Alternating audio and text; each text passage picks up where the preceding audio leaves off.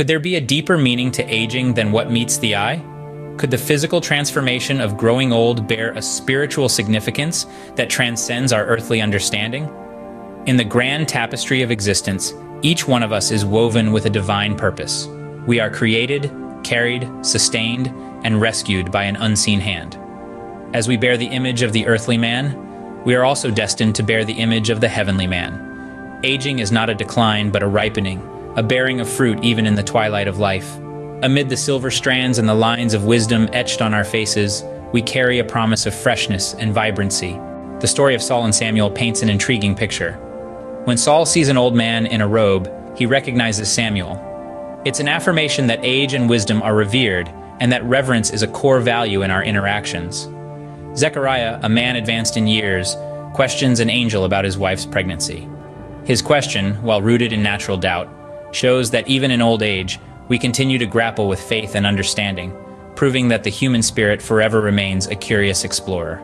We learn that our past, our old self, often riddled with deceitful desires, must be put off. As we age, we are not just growing older, but we're also given a chance to grow out of our old selves, to shed the skin of past mistakes, and to embrace a new self that is a slave to righteousness rather than sin. It is said that it's good for a man to bear the yoke while he is young. This isn't just a testament to physical strength, but an allegory of how our youthful years are meant to build resilience and character. It's during this time that we bear the fruits that will later define our lives. And then comes a time when the almond tree blossoms, the grasshopper drags itself along, and earthly desires no longer stir us. It's a poetic expression of old age, a phase when we prepare for our eternal home. Our old self is crucified, the body ruled by sin is done away with, and we are no longer slaves to sin. This is the promise of a second life, a spiritual rebirth, a salvation brought by Christ.